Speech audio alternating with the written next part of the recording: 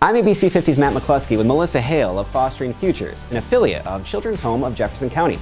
Melissa is also Valerie's mother and Shania's foster mother, and this is a Business Spotlight.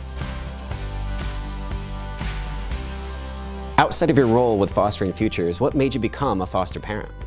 Well, we've been fostering for 11 years now, and I was working for a different agency at the time, and I made a connection with a young lady who was looking for a safe place to live. She was removed from her family, and we made the decision to be emergency certified so we could take her as a placement. She was 13 at the time, and we moved on and adopted her eventually when she was 15. Melissa, what is the greatest need for Fostering Futures right now?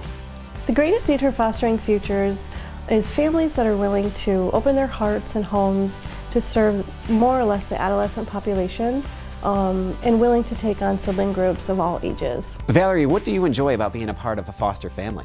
Knowing that we're making a difference in the lives of children that may have suffered trauma and pain, I learn just as much from them as they learn from me, and I wouldn't be who I am today without Fostering Futures.